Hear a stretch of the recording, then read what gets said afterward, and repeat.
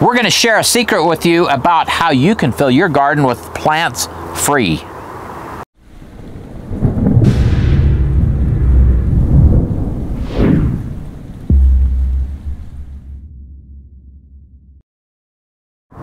Hey Provident Preppers, I'm Kylene. And I'm Jonathan, and today we're going to talk about filling your garden with plants. It's springtime, and it's time to get out in that garden. It's time to make your garden successful so that you can have a great, bountiful harvest. We hope that you're going to join us and do your own victory garden this year, and you don't have to be a crazy plant lady like my wife for you to have great success and to be able to do this relatively inexpensively. It's true. So today I'm going to share with you one of my great secrets, because I've always had to live on a very small budget. Huge family, just a little bit of money. So sometimes I have to be a little bit creative. And one of the things that I found out is that the network of backyard gardeners are some of the most generous, sharing people around. So if you want plants, all you have to do is find a backyard gardener like me who has spring starts. And in this video, I'm going to show you how I'm going to divide some of my starts. I have a friend that's in a neighboring town, and today I'm going to dig up some goji berry starts and some comfrey and take to her, and in exchange she has some walnut tree starts and some blackberry starts for me. And I'm so excited, but this is just one of the ways that gardeners work, because if you don't divide your plants, then they get too big for themselves and it doesn't work out well.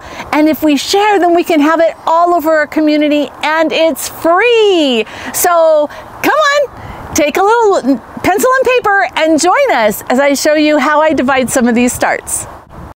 Before I get started on dividing the plants, one of the things I wanted to just make sure that I mentioned is starting your own seedlings. And as a gardener, I way plant more seedlings than what I need for the year. And so I have some that I will be sharing with all of my friends. But I use these little solo cups because I can get them really cheap in a giant bag from Costco.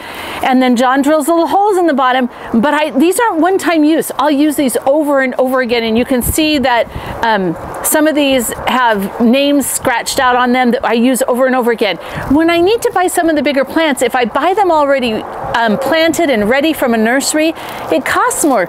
So some of these, like these down here, I bought them just the little bare root things. These actually came from Sam's Club, and then I pot them like this, let them grow, and then I pot them out in my garden. It's just another way to save money, but you can have a lot of plants for one packet of seeds.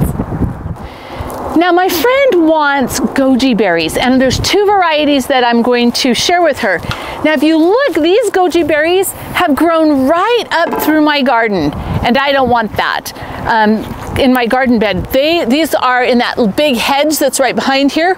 So first thing I'm going to do is I'm going to clip them. We don't want to keep all the stuff that's on top, because if we do, it's going to overwhelm the roots.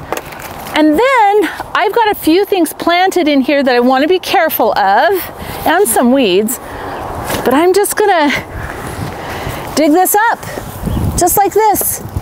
Now, I'm gonna keep as much of the roots intact as I can. You don't have to, but because I'm gonna take these up to her today, I'm just gonna do that. The thing that's important is that these roots stay moist during transit until they're planted, right? We don't want them to be waterlogged, but we don't want them to dry out. All right, let's go look at the other goji berries. These were the goji berries from Tibet that grow into this really tall hedge. Let's go look at the Phoenix Tears ones. These are Phoenix Tears goji berries, and the big plants are just right over there. But they spread like crazy, which is a fabulous thing if you want food that is drought tolerant and will just keep growing. The Phoenix Tears is the one that I really like. It's beautiful, right? But I'm gonna cut all these down before I dig them, because otherwise the top is gonna overpower the roots. So I'll be right back. Okay, can you see how I took all the tops off of these? And now I'm just going to This is all the root structure that it needs for the goji berry. And I'm gonna try and keep some of this soil with it, but I wanted to show that to you. So as long as she takes these and puts them in the ground and keeps them watered, that's huge, you've gotta keep them watered, then these should take off. And when I bought these plants, I paid 20 bucks a piece for them, right when I first bought them. But now I can have as many as I want for free. Now these actually are patented, so you cannot sell Phoenix Tears goji berries because they're patented. Okay, now let's go and look at the comfrey. Comfrey is an amazing plant, and it's for me, one of the must-haves. But when you decide to put it somewhere, make sure that's where you're gonna keep it, because it's gonna be there pretty much forever. But all of this stuff that was left from last year, this is fantastic compost, and it regenerates the soil, and it's super healthy as well as being a medicinal plant. Now to do comfrey, all I'm gonna do is lift it. Now I want to leave a lot of the soil here and not take it with me.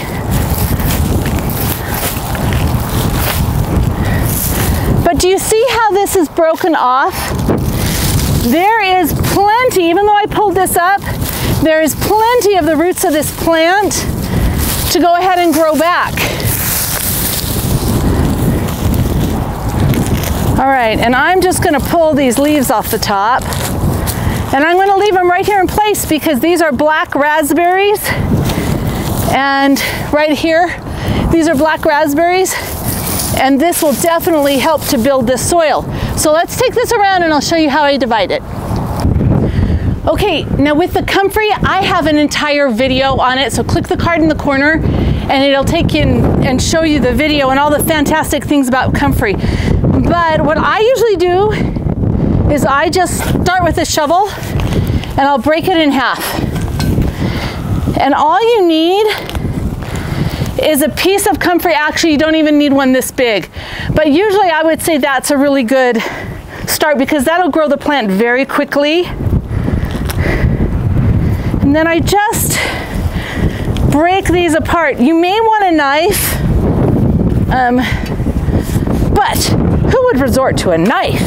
Okay, so I could break these into all kinds of smaller pieces, and each would grow a new plant.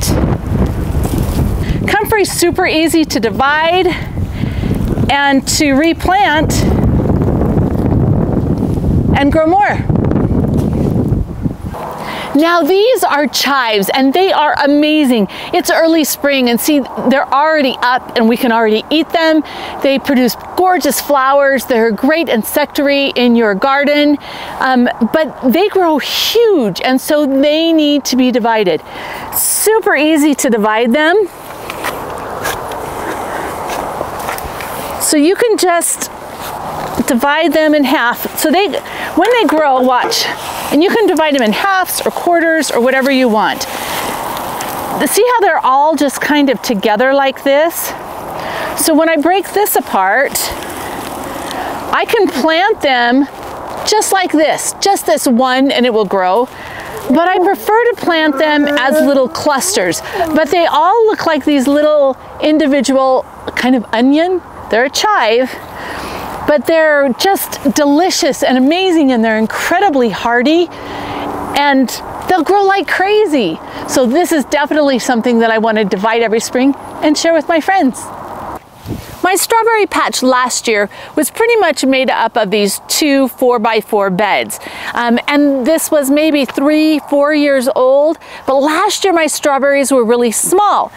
And it's because these were crowded, so I need to redo my bed. But that doesn't mean I have to buy all new strawberries. So let me show you what happens here. I've already replanted a lot of these, but I'm just gonna take one nice shovelful and I'm gonna leave most of this dirt. I'm gonna put it, or the soil, not really dirt, right? And what you see here are these little plants. We're gonna take it inside and I'm gonna show you how I trim it up to get them ready to replant again so that my strawberries will have a really long life. Let's go. Okay, this tray of strawberries, all I did was take a shovel and I kind of dug them up and shook off a little bit of the soil. So I've got this cluster and I'm just gonna gently break it apart. Get rid of the weeds. Now, okay, I'm looking at this and here I have a couple of them. I'm going to trim off anything that's old or dead.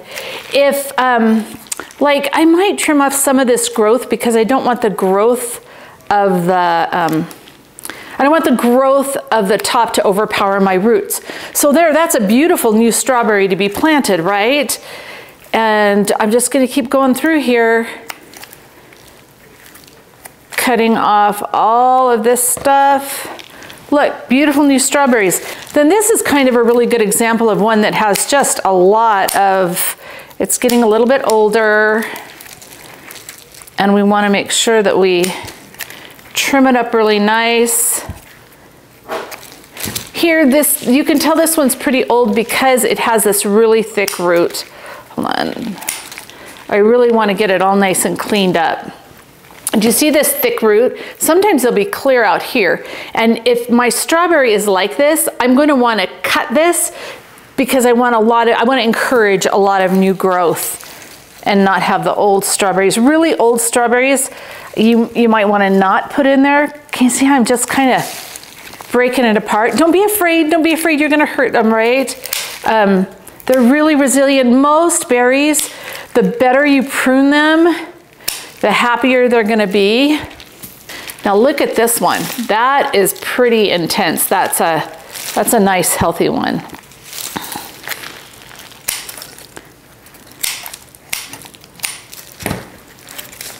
Oops. Okay, do I care that that happened? Actually, no, because this crown is what's really important. So do you see this strawberry here? When I plant this, if you plant it too deep or too shallow, it's not gonna do well. You wanna plant it right here at the crown where you can see the tops coming up and then you've got all these roots. This is the perfect place to plant it. I thought I wasn't gonna show you anymore, but I think this is a really good example. Look at the root of this strawberry. Do you see how huge it is? This is a really old strawberry. And in order to give it new life, I'm really just gonna cut this root off. See how much I cut off? But what I wanna encourage is the new life. And this is a crown that I can split apart. Do you see how many roots are still there? It's got a really good root supply. And now I'm gonna cut all this dead stuff off the top. And actually, I'm gonna split this one more time. And you can see now I've got these healthy new strawberries that are going to grow and enlarge my patch. So check this out. Out of that one small area, there was probably 2 shovelfuls that I took.